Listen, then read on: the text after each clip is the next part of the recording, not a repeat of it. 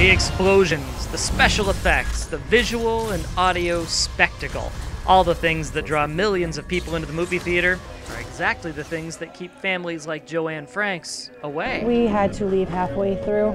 She's gotten better as she's gotten older, but it's still hard because we can't watch the movies because we got to constantly watch where she's going or what she's doing. Because of Mackenzie's special needs, Sometimes she can be distracting to other people. a day at the movies just isn't a possibility. It's all too much to handle. Sometimes it's too loud for her and loud noises seem to bother her sometimes.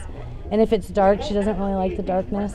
It kind of scares her. Well, if you've ever gone through a 3D video game where they simulate a roller coaster ride, sometimes it's like that. Everything's coming at you really fast and you're just overwhelmed. That's what a regular movie would feel like to our kids with special needs. As a co-founder of Our Loving Children, a nonprofit that provides support for families of children with disabilities, Vicki Reese has been able to get Cinema West to hold special sensory-friendly screenings meant for families like Joanne's. Sometimes when we have the special needs, it's harder to go into the public areas and not offend other people or get into their space. We're here, that's welcome. We want them to practice it and encourage that same experience that all the kids get. In this type of screening, the sound is turned down, the lights turned up, and parents are encouraged to talk their children through the experience.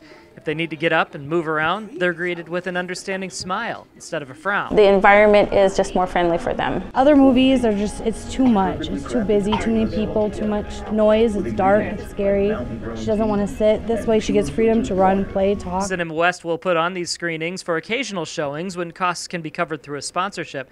But nationwide, the demand for this is rising, and other theater chains like AMC are adding sensory-friendly shows into the regular calendar. It used to be a thing where people were afraid to go out in the community and do these things. Well, now we have families that are practicing through groups like ours that feel comfortable now coming out and saying, we need to do this as a family. We can have this experience. We just need a little help. Giving these families a chance to take in a movie on the big screen, just like everybody else. She gets to feel like she's part of something.